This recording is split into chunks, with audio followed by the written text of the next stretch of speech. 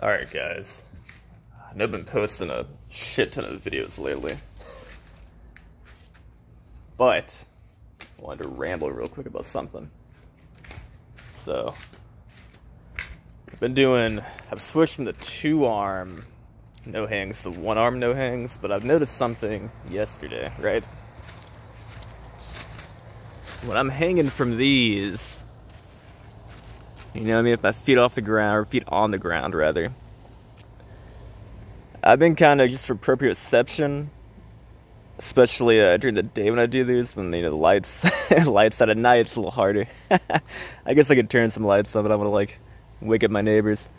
But I notice when I look at like my elbow or my shoulder, my lat, as I'm pulling again to kind of get that mind muscle connection, you see what I'm doing, make the exercise more potent. You know what I mean? I've noticed like my triceps like trembling, right? Obviously just from contracting and the nervous system kind of going wild. And it's like, you know, kind of shortening and lengthening a little bit as I'm like pulling. So therefore it is an isometric, but there's a significant amount of like micro movement going on. Almost to the point where it's not even really a micro, or not even really a isometric exercise, more like a partial range exercise. And it got me wondering, been having these, gotta close this freaking screen. Don't let the bugs in, you know what I'm saying? Magnetic. Pretty cool. Very cheap if you don't have a screen door. How do you like that tangent? But yeah, I was like, I've been having these elbow issues, my left elbow, ever since I hyperextended it like, I don't know, a month and a half ago now.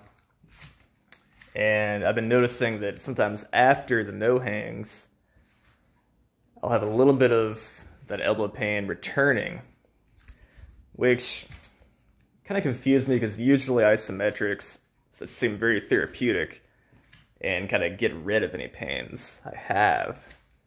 But as I was looking at, you know, myself doing that this morning, I was like, there is a significant amount of micro movement. Maybe I'm actually getting too much movement in my triceps tendon as I'm pulling. And it got me thinking, last night, when I was pulling this baby, you know, I'm grabbing it, and I'm using my legs, my hips, my feet to drive into the ground as I'm pulling. And what that did eventually was I'm pulling and pushing with my legs so hard that it's locking my elbow and like my shoulder into place, right? You know, lats and stuff, and like the shoulder girdle's completely engaged, and nothing was moving because it was all locked. You know, and I was pulling with like more of my lats, and again pushing with my legs and hips.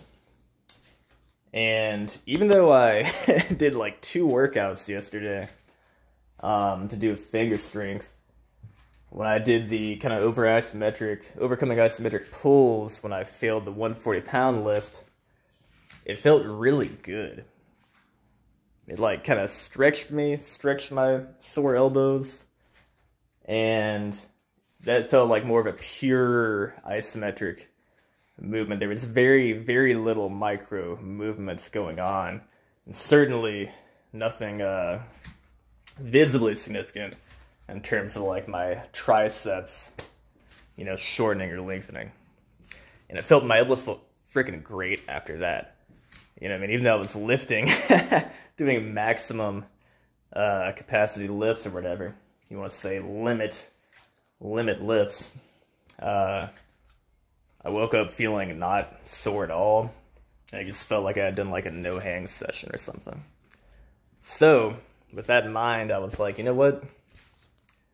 I will continue to do the 1-arm no-hangs, but I think maybe, you know, let's say I did those in the morning. I think at night, you know, 6 hours at least later, I'm gonna I'm gonna hit these up. I just do isometrics on this.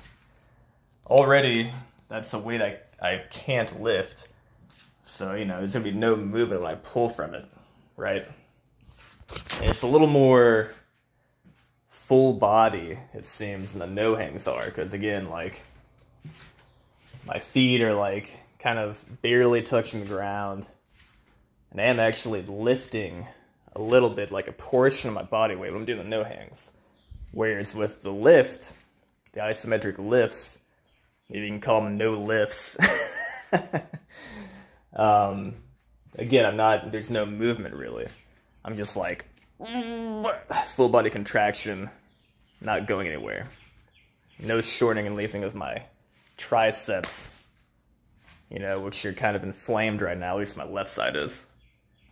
That might be more beneficial. And also, it's just more full body, and I'm getting that leg and hip drive pushing into the ground while I'm pulling with my lats and my fingers. That it could be just, in general, better than a no-hang. You know what I mean? So I don't know, man. I'm going to experiment with it for a while. Maybe do half no-hangs, half no-lifts, I'll call them. But I have a feeling that perhaps the no-lifts could be just in general more beneficial despite any kind of, you know, tendon pains I'm having. It could just be overall more beneficial. I know, just a thought, guys, you know. Anyway, that's about it. Sorry I'm making so many damn videos. But I know y'all like the talking videos because you can kind of listen to it, not have to watch it. You know what I mean? Kind of like a podcast or some shit, so whatever. Anyway, peace out and keep crushing like usual. Later.